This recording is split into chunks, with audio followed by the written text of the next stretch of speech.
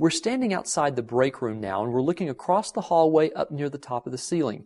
You see another smoke detector. This one's a little different. It has a light integrated right into the center. So if there's a power failure, or if there is an alarm because of smoke, the light will come on, helping people see where they're going.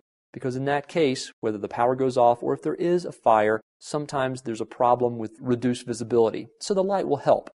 If we scan across, just to the right side, we see an emergency poster. Now this is an administrative control that helps teach and remind users, anybody who passes by, what they need to do in case of an emergency. We see these posted on the wall all over this facility, which is a wonderful thing. It just reminds people what they need to do.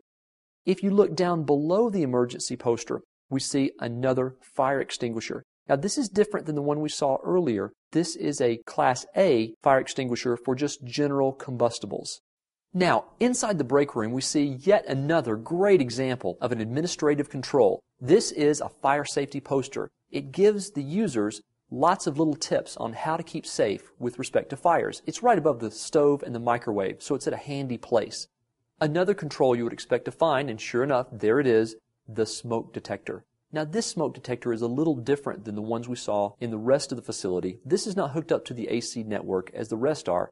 This is a standalone battery operated or battery powered smoke detector, very similar to what you would find in a home. This is just a standalone.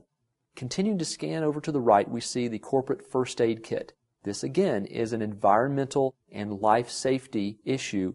In order to provide for the safety and the comfort of all employees, this first aid kit is large enough and well stocked enough to be able to handle pretty much any minor emergency.